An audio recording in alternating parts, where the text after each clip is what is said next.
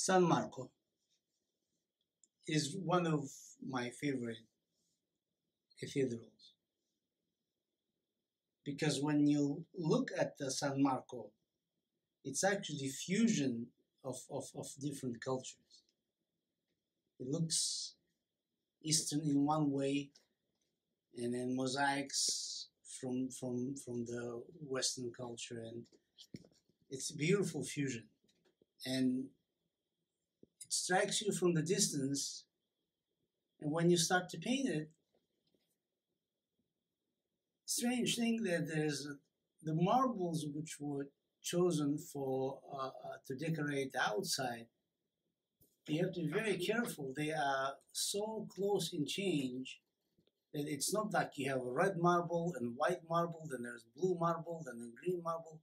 They all those beige and little bit of rose, little bit of gray, so, and then there's this beautiful mosaics there. So I don't think I'm finished. I will go on, and it's cathedral itself, and the square also. It's so grand. It has this incredible presence.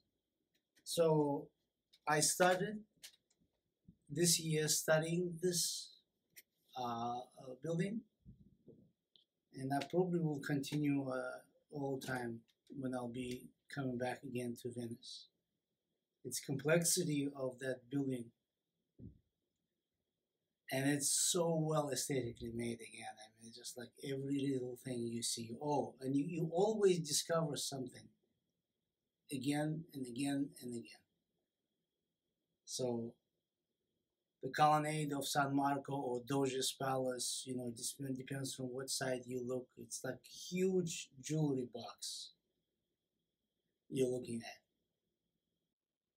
I was born and raised in the Caucasus, between Caspian and Black Sea. Now I live in Spain. Before I lived in the United States. So all those fusions are familiar to me, and I love it. So San Marco has it all. You see some Moorish elements. Actually, you see in the whole city those influences. And incredible mosaics, and the way when you walk onto that square and you're approaching San Marco, the colonnade of San Marco Square is incredible. So it's a beautiful place. So I every time when I'll be back, we'll come back to Venice, I will go to this. I mean, it's cathedral and the square itself, and of course there's a Doge's Palace, and all of it all together is